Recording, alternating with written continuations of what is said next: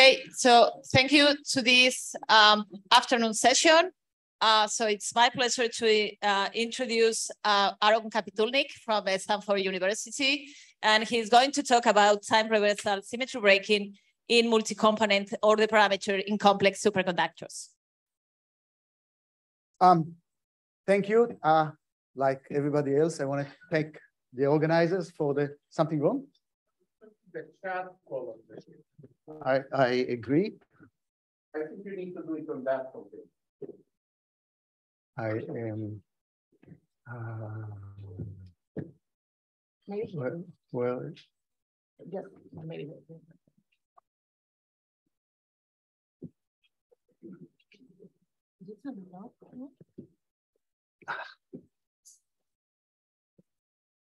But it's maybe not yours. It's maybe here. Let's say it's here. It's here. It's here. Oops. Okay. Oh, thank you. So now I need to share it. Okay. And okay. So what is this? I don't know.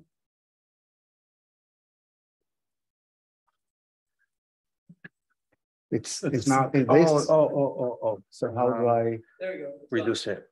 Yeah. It's gone? Yeah, we're good. Okay. Thank you for the invitation to come and tell you a little bit about our work on time reversal symmetry breaking of unconventional superconductors. If you read it, you will read the abstract. I attempted to focus today on uranium tellurium-2, which is a current material of interest, but I want to walk you first through the whole story, and in particular, the measurement and what does it mean? Partially because there have been recent papers on other materials where it was ambiguous and sometimes even wrong. Good. So this is a cast of characters that were involved in this work. And how do I?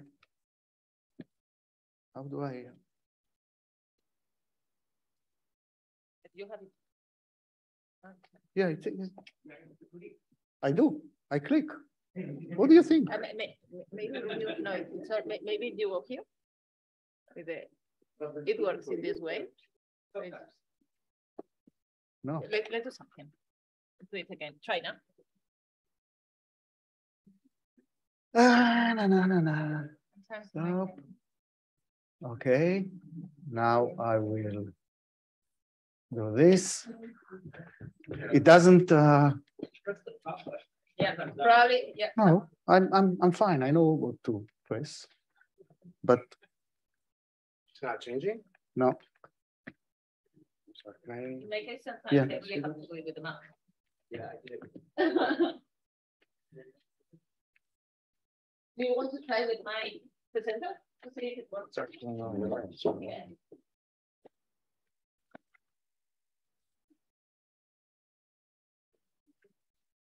I don't know. It was working for a second. I know. Oh.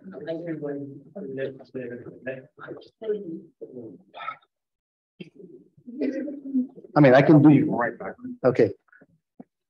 I'm going to start with my. No, I have mine, but mine does not show on the screen for the Zoom people. Oh, you have. Okay. Otherwise, I will just use the one that.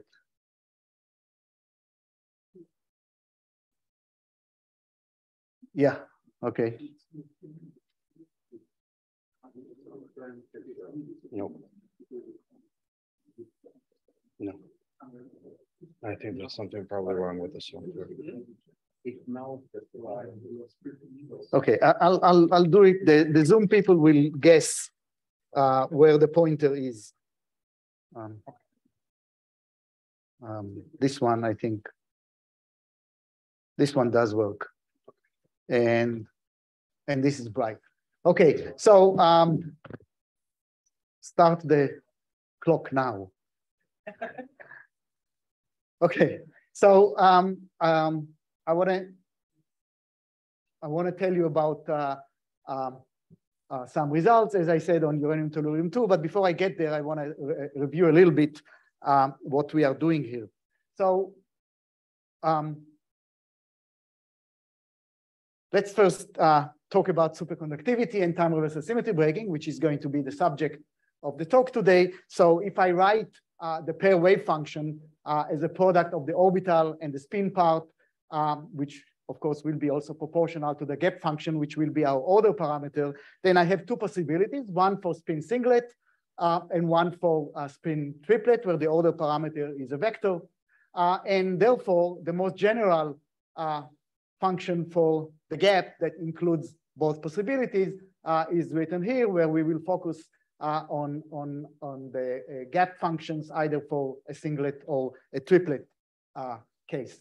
So if I have this most general order parameter, and I use the time reversal operator operating on this gap function, then it's easy to see as you operate, and you can check me, that when time reversal symmetry is preserved, then delta for the spin singlet case is simply equal to the complex conjugate, and similarly for the triplet case.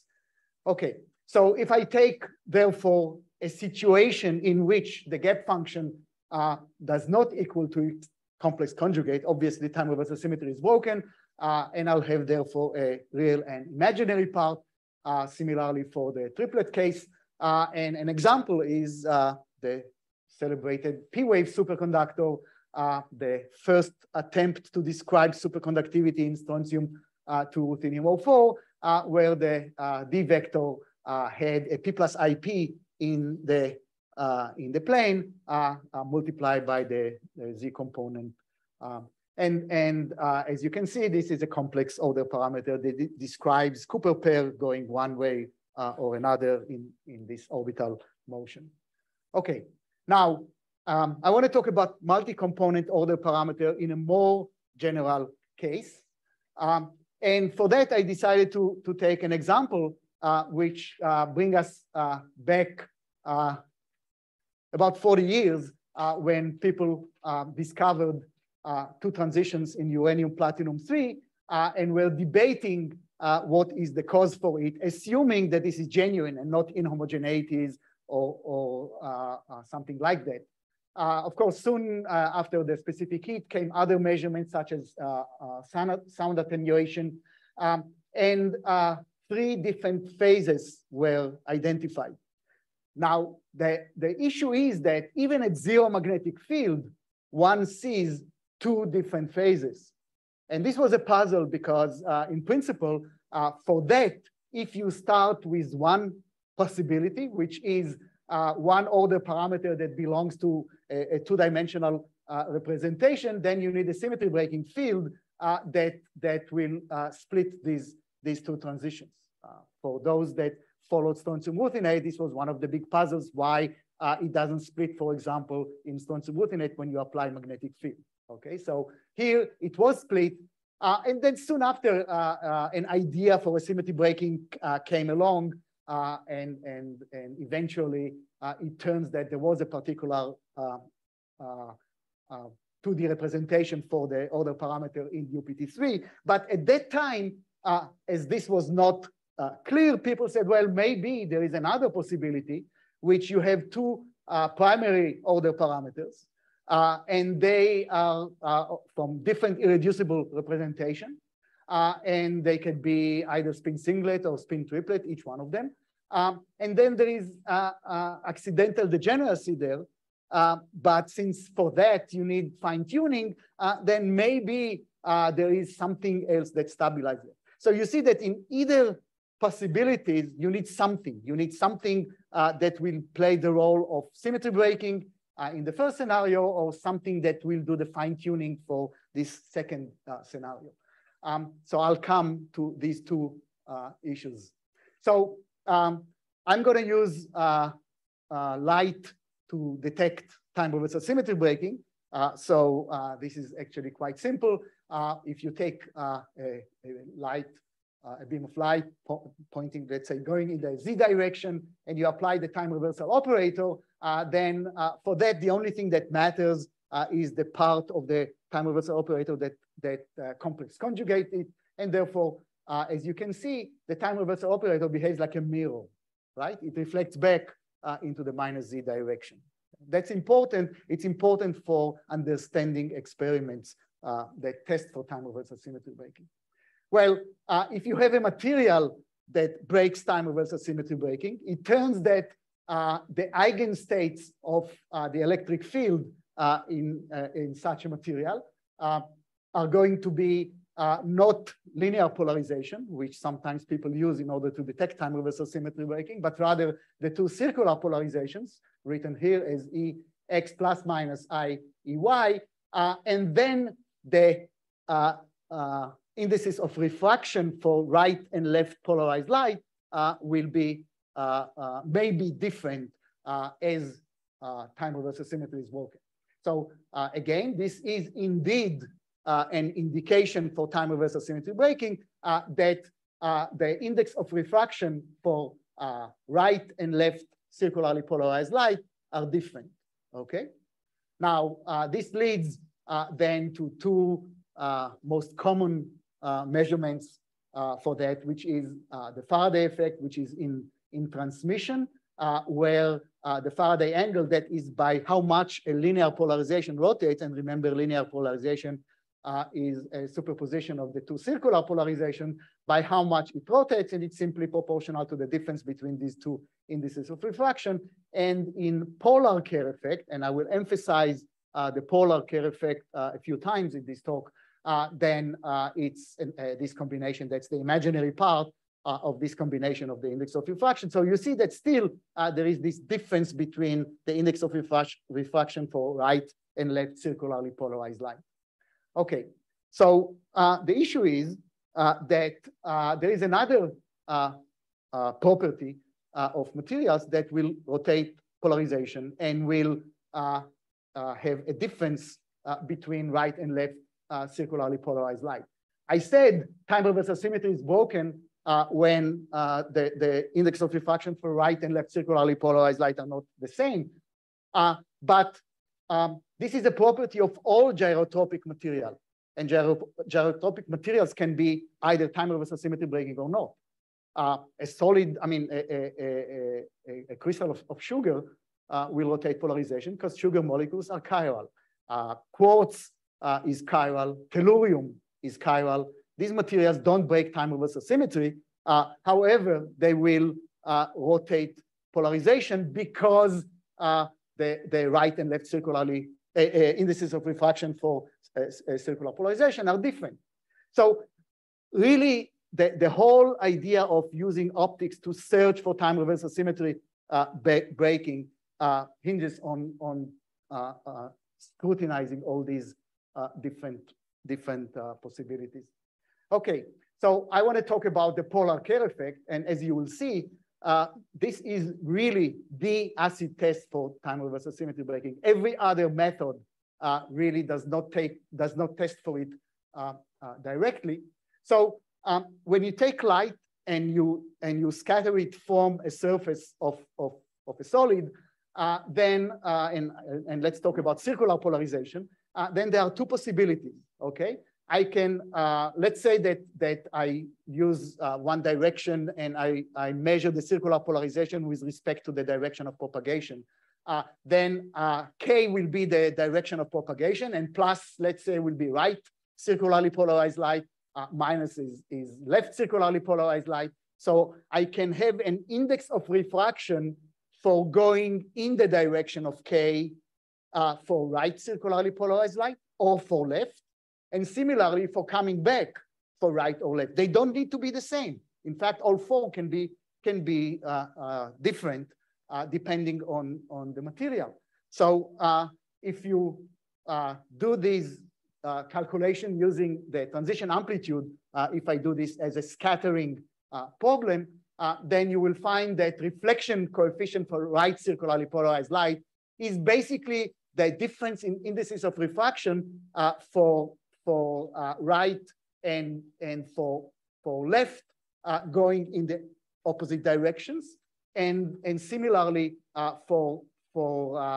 left and right going in this direction. If I look at left circularly polarized light, yes.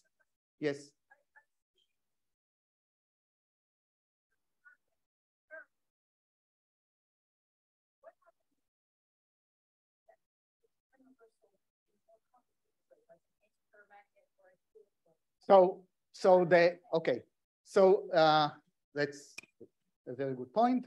Sorry, can you repeat the question? Yeah, what happens if you do this experiment for materials that, like an antiferromagnet, that there is no net magnetization in a particular direction. So there are some unique cases in which you will have a signal, but in general, if you just take a pure antiferromagnet, the signal will be zero unless you do it on atomic scale, like measurement that yeah, of course. But note once again, note that I'm talking about if you see a signal, is it or not? If you don't see a signal, okay, there will be lots of possibilities when you don't see a signal. If I do see a signal in a polar Kerr effect, time reversal symmetry is broken. That's it. It could be broken because of antiferromagnet type. It could be broken because I don't have enough sensitivity. I'll show you our sensitivity in a minute. You wanted to ask something?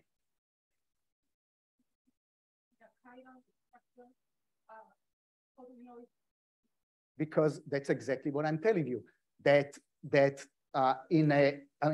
if you then now calculate if I have right and left circularly polarized light, the Kerr angle, okay, in fact, if you use scattering theory, can be represented as the difference in argument between going right, coming back right versus going left, coming back left, which can be translated into this combination of indices of refraction. You see all four different indices of refraction appear here.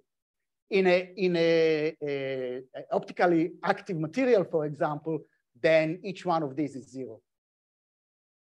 And the reason is simply because for a chiral material, a right-hand screw is a right-hand screw, whether you look at it from here or from here.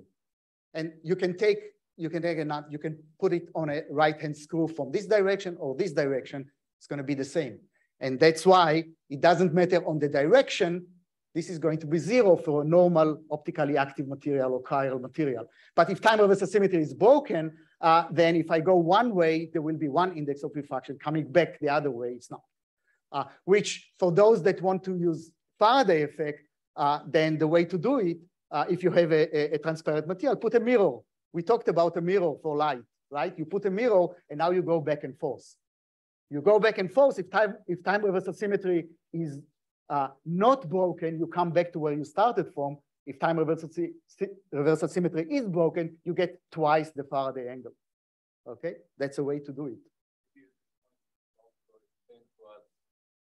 What happens if the gyro property is due to time reversal? That's what I said. No. Yes. The gyro property itself is due to time reversal, meaning both gyro. Supposing I have a circular spring. Yes. I have a spring with a handedness. Yes.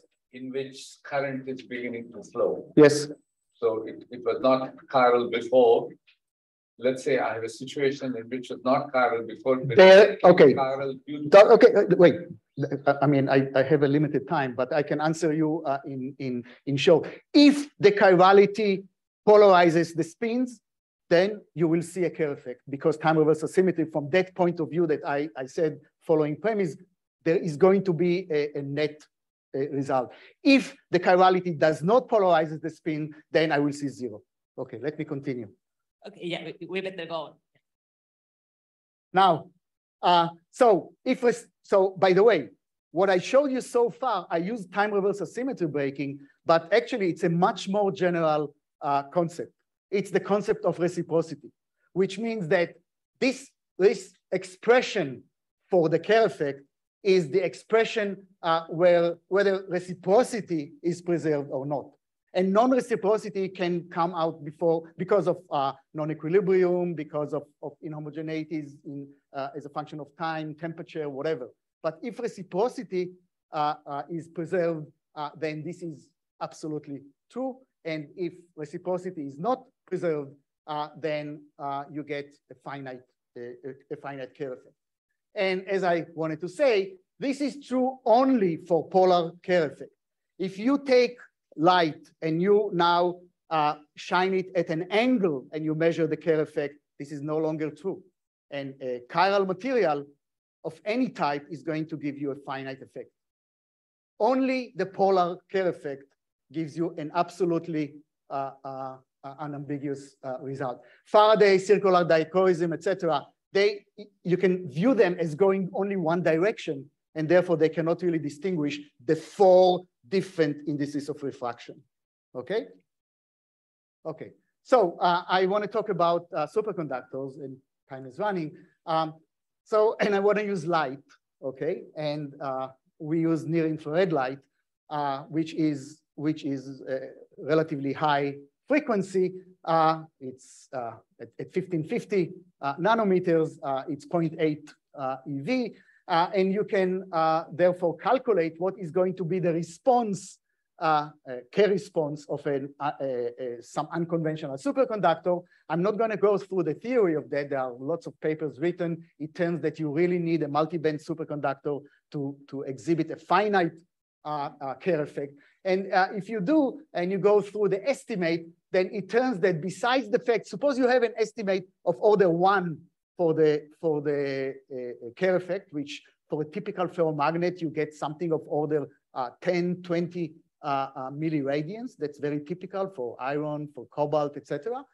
Then you need to multiply it by the ratio of the gap over the frequency of the light square to know how much you're going to measure. It's very easy to see that if you do that exercise, then within these theories, you get something of the order of 50 to 100 nanoradians. So a back of the envelope and relatively small envelope estimate. The question, what is motivation for Kerr effect? Yeah,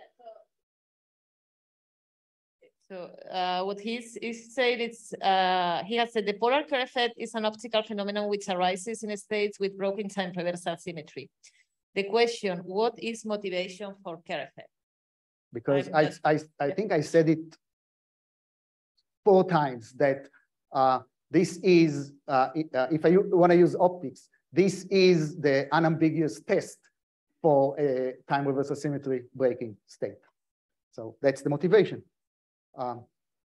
People like Andre and Chandra and others tell me, is it or not? And then I go to the lab and I want to do something, and the measurement that I think we should do is this measurement. So you see that this is really very small, 50 to 100 nanoradians, when normal ferromagnet gives you 100, let's say 50, 20, 50, etc. milliradians. So I'm talking about 1,000,000 times smaller than what people usually measure when they measure magnetic materials. Okay, so a typical measurement, and for that I am going to show you a magnetic material. Strontium ruthenium 03 is a ferromagnet below 150 Kelvin, and if you measure it, you take a film of strontium ruthenium 03 and you measure, you see that's TC, and it gives you a result of 6 microradian. I told you that the ferromagnet is much higher. Well, the reason is that the material breaks into domains, okay? So if I do the measurement many times, and it's just warming it up above the transition and then cooling, each time it's a different result, sometimes positive, sometimes negative. I can then do a histogram of all these, and find that there is a histogram. And in fact, you know from the standard deviation what is the actual domain size. And when you compare it with a Lorentz picture of the domains, it really fits the ratio with the like a Gaussian statistics of the domains versus the size of the beam. Okay, so it really works very well. But of course, once I realize that there are domains, then I know that if I cool now the material with a field that orient the domains, such as magnetic field, of course, then I have a single domain. And here, the same material, by the time I am at 90 degrees, it's already 2 milliradians. You see, that's 1,800. That's 2 milliradians. And by the time it gets to low temperatures, it's going to be a few milliradians, slightly lower than iron at these wavelengths. Okay. All right. So again, this is busy because it is telling you if you do apply magnetic field, what are typical numbers for optical rotation. But I want you to look here, because this is going to be important very soon, that if you look at the normal state of simple metals, and from that point of view, UPT3 is a simple metal, there is no magnetism hidden there, then a typical Kerr effect should be when you apply a magnetic field. Of course, it is non-magnetic at any temperature. Then you can estimate it to be about 10 to the minus 10 radians per Ørsted. Okay, so suppose I want to go through a particular transition, which I will, of a superconducting state, and I will apply, let's say, 50 Gauss, 100 Gauss. Then it's going to be 10 nanoradians, 50 nanoradians. Okay, so therefore, it's a very small number. Okay, so I should be able to do this experiment without getting ambiguity, and you'll see what ambiguity one can get. Okay, so I want to talk now about the consequences of what I said so far. First of all, if I want to have an apparatus that will measure the Kerr effect and will have all the properties I talked about, I want it to be an apparatus that rejects all reciprocal effects. I want it to be able to measure the absolute value of the Kerr effect. I don't want to, if I want to measure the weight of a captain of a ship, I don't want to measure the ship with the captain and subtract it from the ship without a captain to find the weight of the captain. And I want high sensitivity because I already estimated for you that it's 100 nanoradians what we are searching for. Okay, so for that, we invented an apparatus in my lab in 2006, which is based on the Sagnac effect, except that there is no loop. For those that remember what's a Sagnac effect, you have two counter-propagating beams that interfere at the detector. They go through the exact same optical path, and therefore, if time reversal symmetry is not broken because of something, then it's a constructed interference with no effect. But if anything on the way breaks time reversal symmetry, then you get a phase shift. And it's used as a Sagnac effect is used, for example, for fiber optic gyroscopes. Here, we are not using a loop. We are using a single fiber. It's actually an optical communication fiber, which, if you didn't know, optical communication fiber is a polarization maintaining fiber. That is, it's a birefringent fiber, and optical communication only uses, if I'm not mistaken, the slow axis. But there are two axes. And we are using now these two axes as going in and coming back type of axis for constructing a loop. So if I take one example, if into the fiber, that's a segment of the fiber, I have a linearly polarized light going in one of the axes, let's say the fast axis, then it goes now through a quarter wave plate, coming to the sample as circularly polarized light, let's say right, going back as left, and because of that, going through the same optical, the same quarter wave plate, it will go 90 degrees back on the slow axis. So coming in on the fast, going back on the slow, coming in on the slow, going back on the fast, I have two counter-propagating beams going in a loop of zero area. And this is really good because it's extremely stable apparatus, because every point on the beam feels the same temperature, the same gradients of whatever environment you have. So it's a very stable apparatus, which allow us to get results. The good thing concerning the properties that I discussed before is that by symmetry of the apparatus, it is fully reciprocal. So only if there is something which is non-reciprocal, only then we will see a signal. And there are a few other properties. I want to show you very briefly that you know what's an interferometer, right? It's an interferometer, but interferometer has usually two legs. In this case, it's the two counter-propagating beams. Now, it becomes an interferometer where when you modulate one leg versus the other, and you look at the interference and the change in the interference. Well, in this case, we are using a electro-optic modulator. It's here in the circuit for those that know. Because of that, I can measure at the frequency of the modulation, at the twice the frequency, 3 times, et cetera, et cetera. Well, this actually it has some very important results. One is that, and there is a DC part.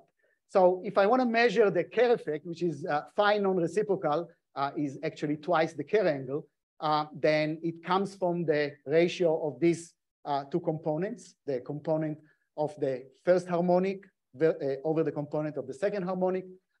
A's are usually 0 for an isotropic material and finite for a chiral or birefringent material, but we know how to do that, how to get these coefficients.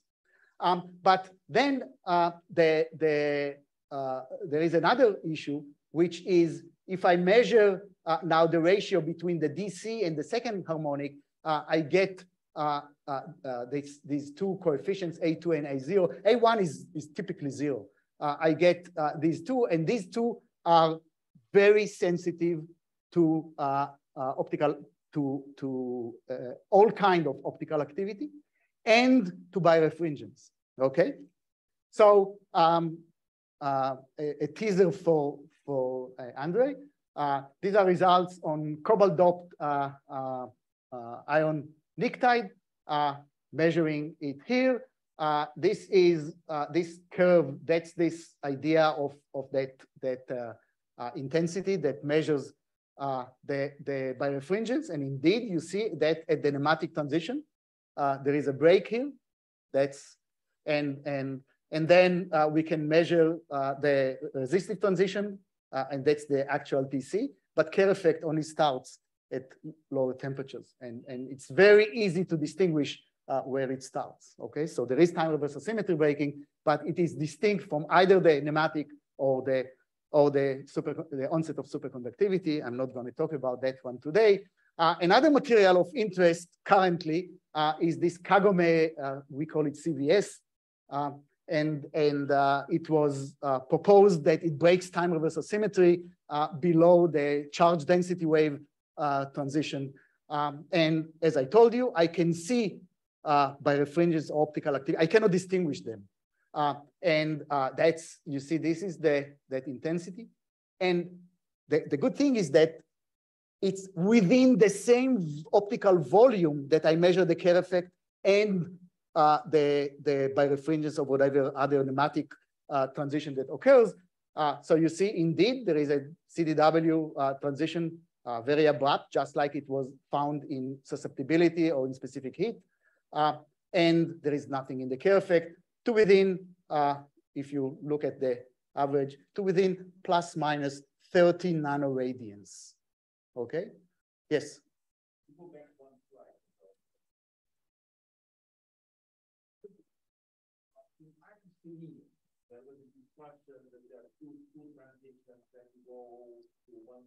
Yeah, yeah. Yes. We didn't measure it yet. Yes. Okay, so and basically, I just want to show you, and you know, sometimes I heard people behind my back saying, "Oh, he always sees something." Well, no, here is an example where we don't see anything, despite the fact that there were reports in the literature, a few reports so far on Kerr effect of order of 40 microradians. That's a factor of 1,000 larger than what I show you here is nothing. Okay, so I believe that there is nothing. Okay, so I need to get soon to the subject of the talk. And before I get there, I will start with the U, but U not tellurium-2, U platinum-3. I mentioned it before because at the time it was a puzzle whether what kind of multi-component order parameter it is.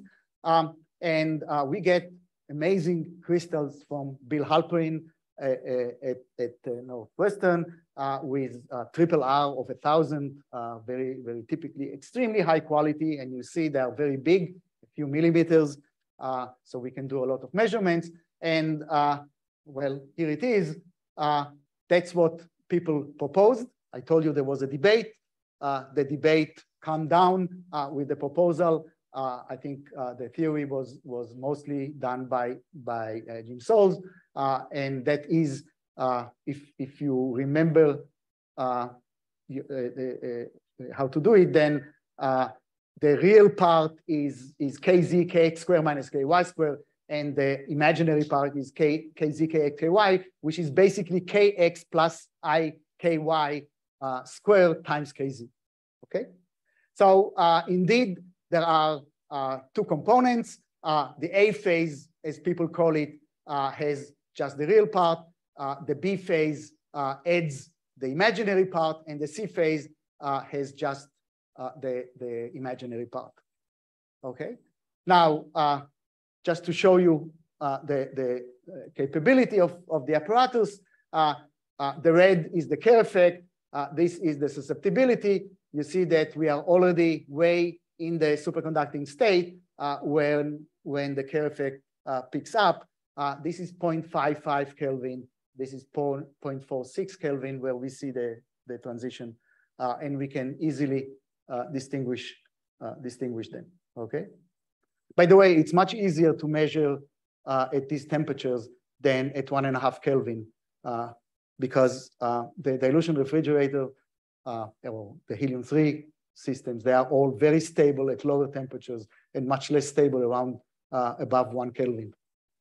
Okay, so I told you that you want to do it many times and then see that the effect is changing sign. Well, it is. This was done. These are many zero field cool downs that were done in a low temperature mu metal shield. And so sometimes plus, sometimes minus, and all of them of the same size, which means that it's really within the size of the beam, which was about 10 microns. This is a single domain, okay? And then we talked about training with the field. Suppose it was not a single domain. How do we know? We cool it in magnetic field. And here we cool it at plus or minus 50 Gauss. And we see that first, we see that indeed it's determining the sign of the effect. I cool it at plus 50 Gauss. I get that. This is just one of the zero field results to show you that it's the same size. You cool it in minus 50 Gauss. It flips sign. It flips direction. It's the same size, which together with the normal state understanding that a Kerr effect in the normal state is only of order of 10 to the minus 10 radians per Gauss, means that at 50 Gauss, I will just have maybe a couple of nanoradians. And therefore, even if there are trapped vortices, I will not see them, right? Because unless I have magnetism, which we'll see soon, within the vortex core, then I will not see it, because in a way, it's like the normal state times h over hc2, and this is very small field. So yes, you wanted to ask something, Andre? No, sorry. Okay, so this was this was UPT3, and we understand it very well. We did lots of measurements on this material, but now uranium tellurium 2, and this is very different now. Okay, so this is actually results written in these two papers. At the beginning, uranium tellurium 2 was proposed to be an end compound of this series of ferromagnetic superconductors, end compound in the sense that these are ferromagnets with higher and higher Curie temperature, where uranium tellurium 2, people could not find an ordering temperature down to the lowest temperature that they measured. So the idea was, well, maybe it's a quantum critical point of a ferromagnet. And it was understood at the time that maybe pairing as well is associated with ferromagnetic fluctuations. And indeed, here is magnetization measurements that show that at least down to this temperature show that there is no finite moment. And these are magnetic susceptibility measurements that showed that the A-axis is the easy axis, and there is a Curie law, kind of, actually. There are some issues. And then a possible ferromagnetic quantum critical point was suggested by doing some scaling with a particular exponent. But then more recently, and this is all I'm talking about, there is, in time, there is BC, DC, and AC. So BC is before COVID, AC is after COVID, and DC is during COVID.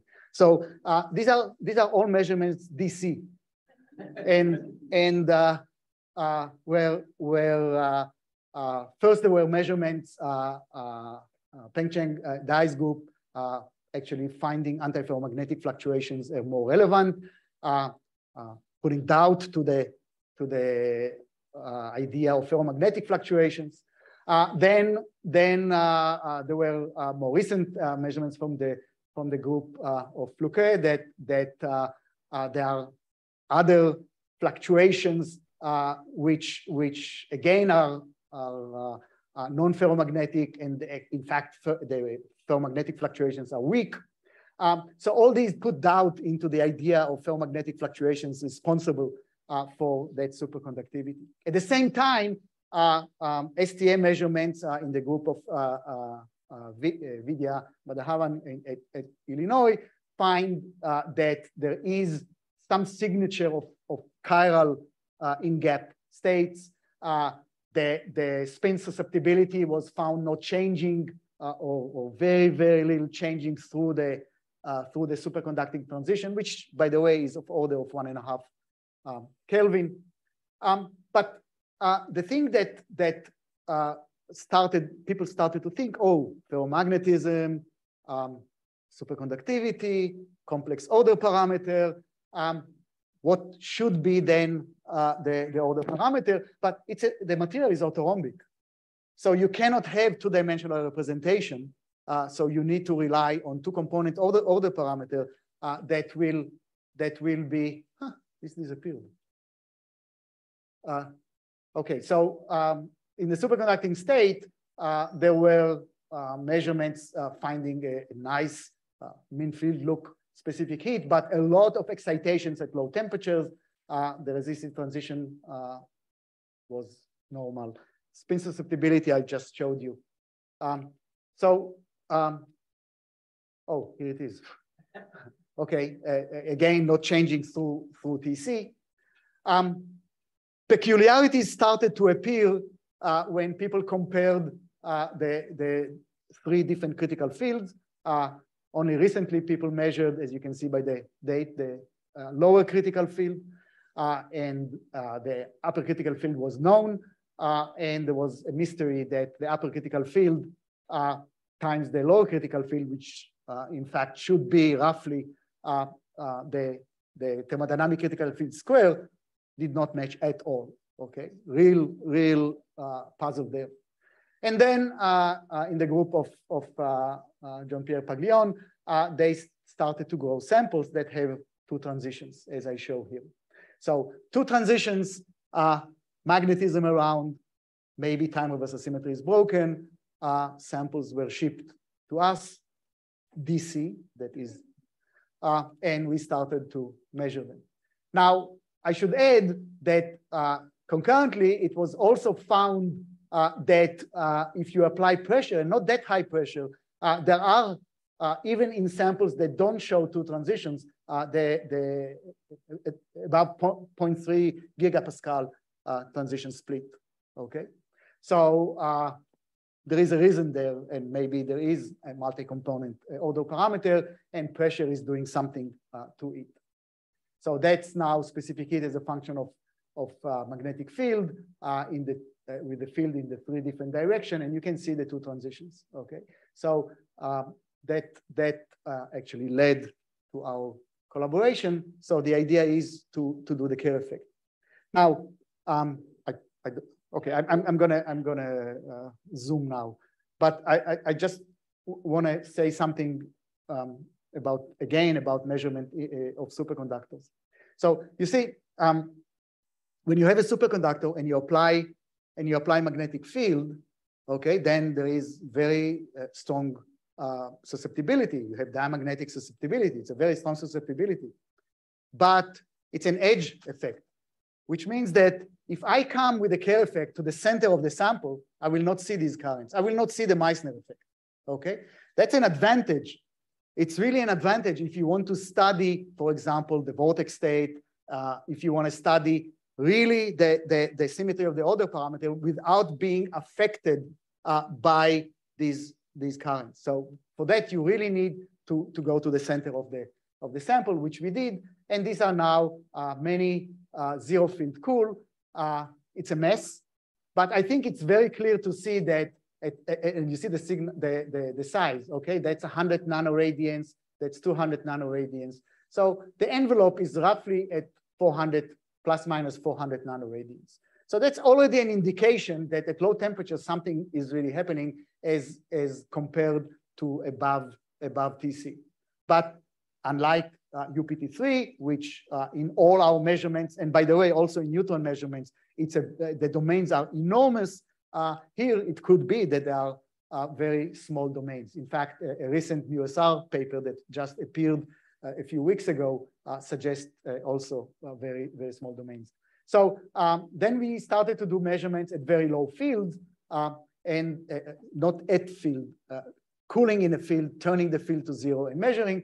And you see that 20, 25, 30, they all fall on top of each other, which suggests that, and now it's a cleaner 0.4 microradian. So this could be really the intrinsic time reversal symmetry breaking. I'm going to skip the theory part of that. That's the analysis that Daniel Achterberg did that ended up with this idea of these two components, which, as you can see, are from different order parameters. But then you increase the magnetic field that you cool. Now, do you know, you probably remember, if you did some vortex physics, if you take a hard superconductor and you cool it in magnetic field, then vortices start to go in. If it's a hard superconductor, you are in the critical state. In the critical state, okay, then you have a finite critical current, and the magnetization then penetrates in until you get to the point where the magnetization penetrates, the vortices, if you want, penetrated to the center of the sample, okay? That's the first time that when you have vortices at the center of the sample, it's called the full penetration field, okay? And so what we did is we cooled in magnetic field, but this time we do see a huge change depending on the magnetic field that we cool it, which really says that we see vortices. But this is no surprise because in the normal state, there is enormous effect. It's a Curie, it's a paramagnet, a strong paramagnet. I'm finishing. Okay, so it turns that at high cooling field, it's indeed IC vortices. At low field, it saturates to about 0.4, which we claim is the intrinsic order parameter time reversal symmetry breaking effect. There is a difference between the UPT3 or uranium-ruthenium-2 silicon-2 and this material that they show in magnetization, but when you look at the Kerr effect of UPT3, it doesn't show anything.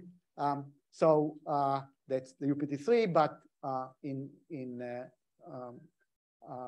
uranium-tellurium-2, we do see the critical state in Kerr effect, where we don't see it. As you can see here, we don't see the critical state in UPT3 as expected.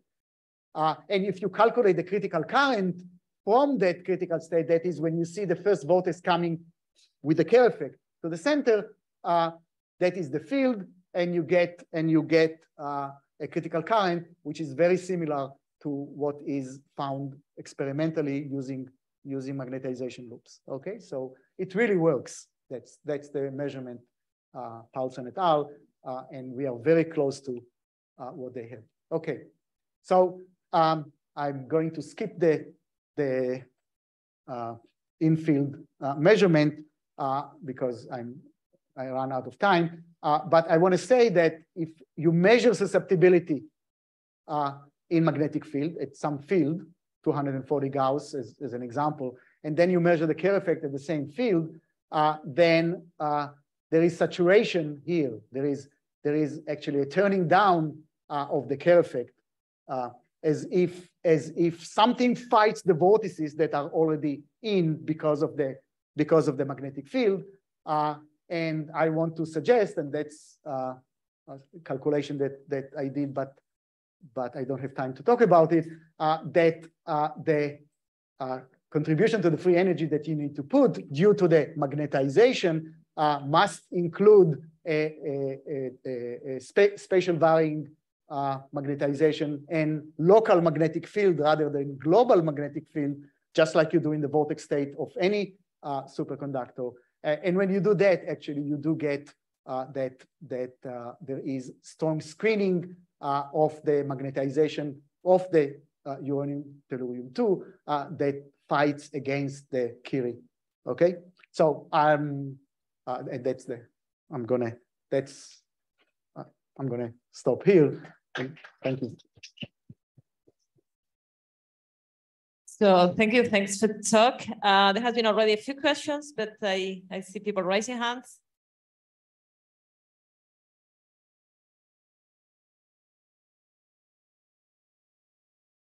I apologize for not being more rigorous on the magnetic field dependence, but it's quite fascinating what you can do when you really sit at the center and you wait for vortices to come in. Yeah. So question about uranium-tellurium-2. It's a story, as far as I understand, again, the story about two order parameters which belong to different representations, and below the lower temperature, you start getting them with I factor. Yeah. Probably you said it, but it was very quickly. Is there any way to check this by adding pressure or something and splitting the two temperatures or making the two temperatures closer? Something that will show that they are really two temperatures. So with the pressure idea, I will also assume that a uniaxial effect.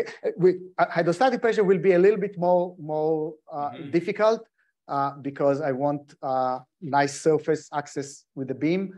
Maybe with diamond one can do it and go through, but uniaxial, a la Andy, you can do these kind of experiments, and we have a plan for the strontium ruthenate. Maybe we'll also put a uranium-tellurium-2 there, but I think that this should do. I mean, right.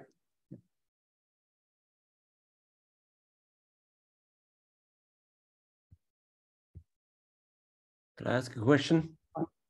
Being a chair, you get a lot of exercise.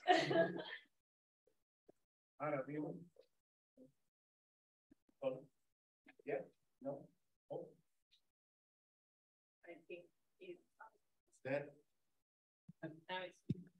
Aharon, you measured it with the beam along C direction. Right. UD. Yes. Now, the highest critical field is along A. Right.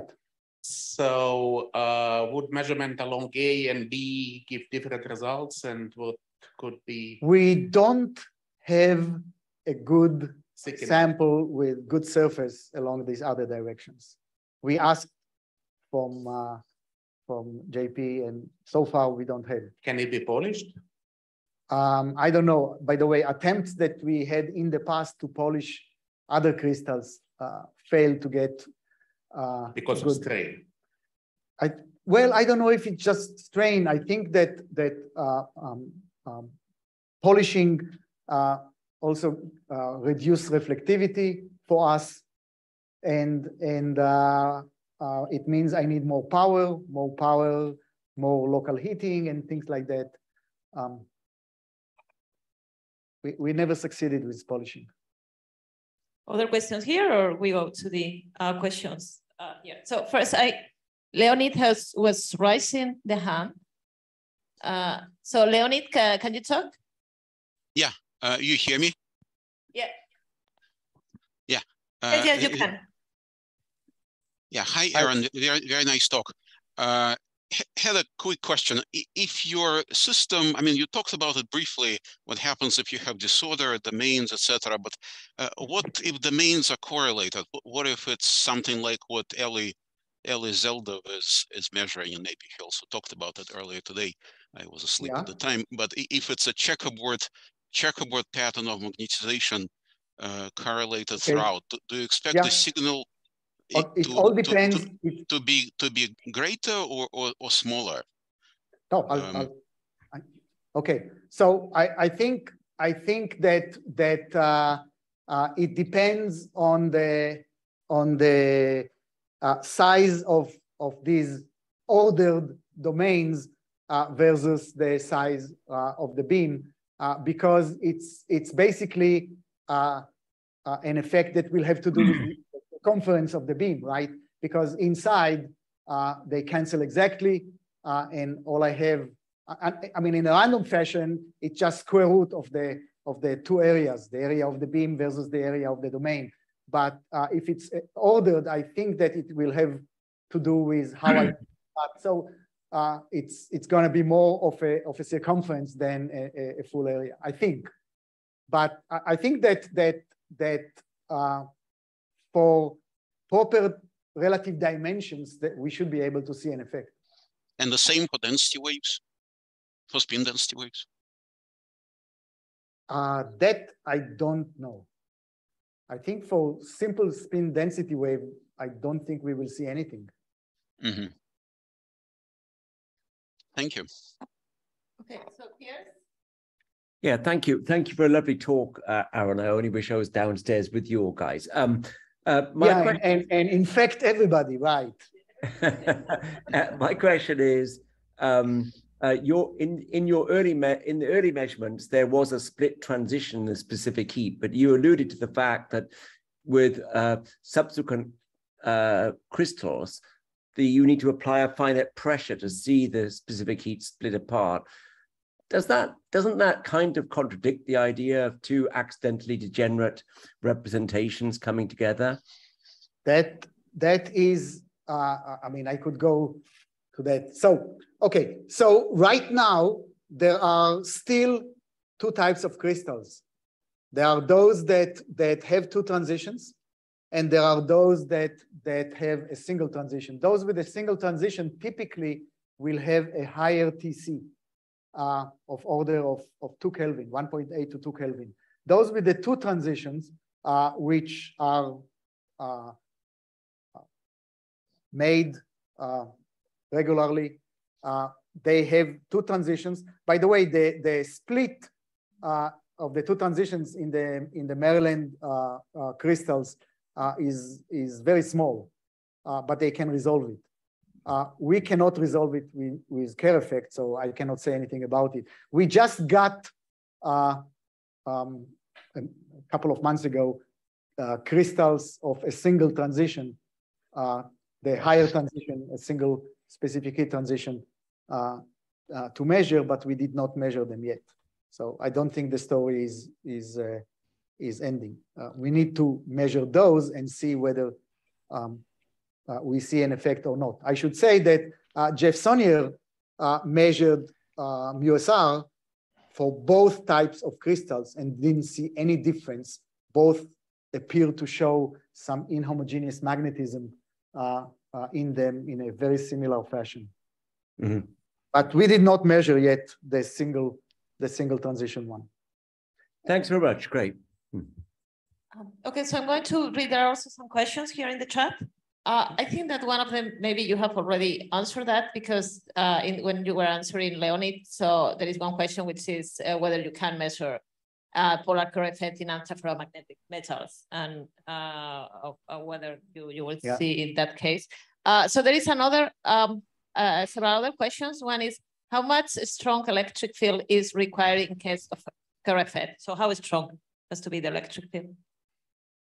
I don't understand. I mean, the electric field is the light.